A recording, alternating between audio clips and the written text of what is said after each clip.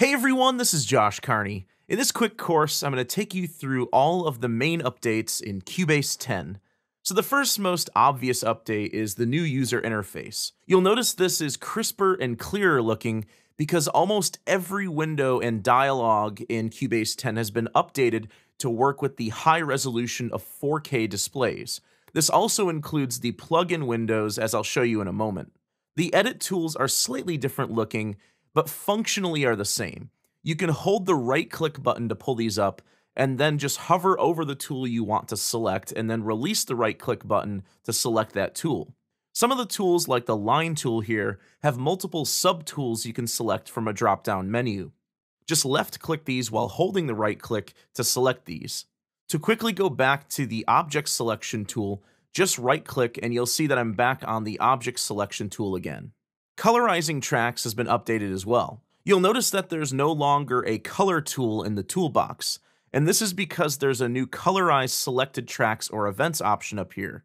If you don't see this, go to the setup toolbar icon in the upper right corner and make sure the color menu is shown. You can also access the color menu by pressing Option-Shift-C on a Mac or Alt-Shift-C on a PC. Here you can select any tracks or events and quickly color them. Also, the color menu will stay up until you close it, so you don't have to keep pulling it back up to change colors on multiple tracks and events. Adding new tracks has also been simplified. The old way of doing this is to right-click in the track header area to select a new track, or right-click on an existing track and go to Add Track, and then select the type of track you want. Another way to do this is to go up to Project, Add Track. Note that the icons for these tracks in the menu, as well as the icons on the tracks themselves, have been updated. There's two new options up here to add tracks.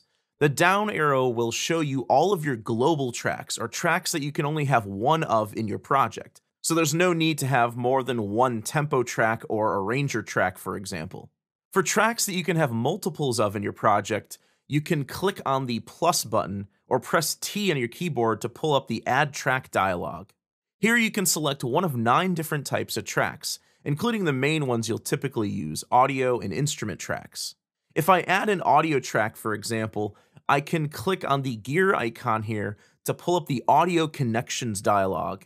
Here you can see that I only have a stereo input path on inputs 1 and 2 setup.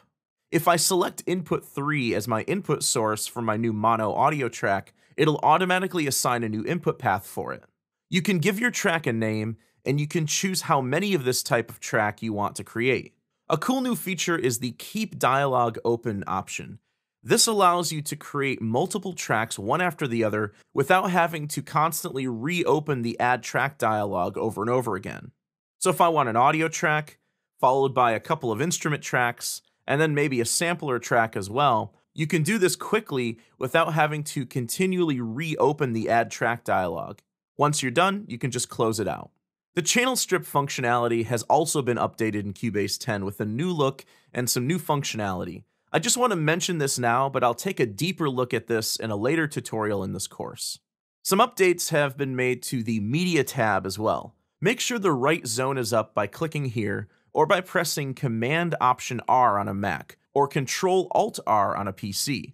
This will hide and show the right zone. Then in the Media tab, you'll see some nice new icons for VST instruments, VST effects, loops and samples, and other options as well. I'll go to VST instruments, and you'll see that you can sort these by category or by vendor. So if I just want to view the Steinberg instruments, you can click here. You can also choose to expand all or collapse all of these. If you click on this icon, you can choose to preview a picture of each plugin as well. If I click on the Home button to go back and select my VST effects, this same organization and functionality has been adopted here as well.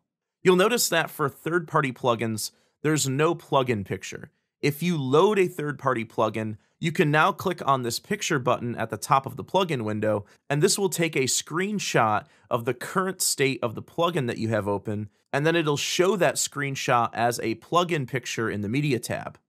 Another new update is that you can now drag and drop VST instruments and effects directly from the Media tab. So I can drag a VST instrument into the tracks area to create a brand new instrument track with that instrument assigned. or I can drag an instrument directly onto an existing instrument track to assign it. You can also drag and drop VST effects directly onto a track. Simply drag and drop it onto the desired track, and the effect will be assigned to the next available effects insert. You can also choose to drag and drop this onto a specific effects insert by pressing Option I to make sure that your inspector is shown in the left zone, and then make sure to show your audio inserts here. Then you can drag and drop the VST effect on any insert you like. So that's an overview of the new interface. Stay tuned as I go through each of the exciting new features in Cubase 10.